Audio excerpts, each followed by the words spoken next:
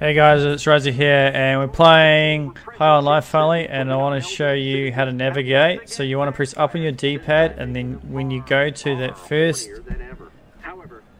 point, you think, I'm not at my destination, but what we actually have to do is press it again, and then it'll follow the next waypoint, and then keep doing that till you get to your location. This is can be a little bit confusing, thinking that it's like traditional where you just follow the waypoint, but this is simply how they do it in this game. You should go from one waypoint to the next waypoint. Hope this is helpful, guys. Cheers.